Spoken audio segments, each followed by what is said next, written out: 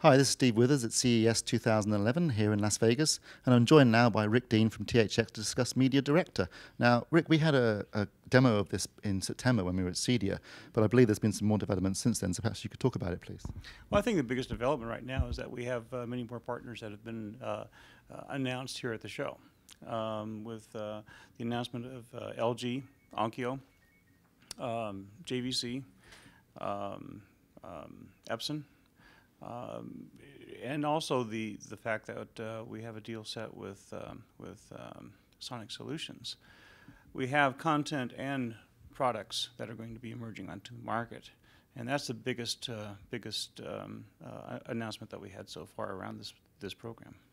Okay, and just to clarify for some of the viewers, the idea behind THX Media Director is basically to simplify the process of actually using multiple components, I believe. Is that correct? Absolutely. You know, the growing complexity of the media space in the home has just gotten more and more complex. For all the good reasons. I mean, we have many more forms and different ways to consume content, and the devices in the home continue to get more complex because they have to take and support so many different types of formats.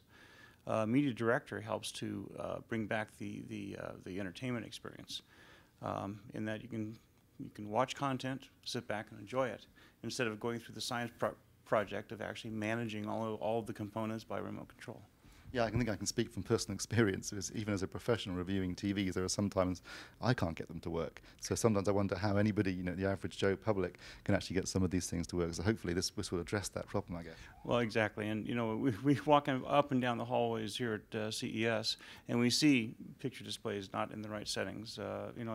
It'd be great that any time that content comes through, the devices and the content work really well together, and it just makes it look good. And of course, that's the entertainment experience that we're trying to bring forward.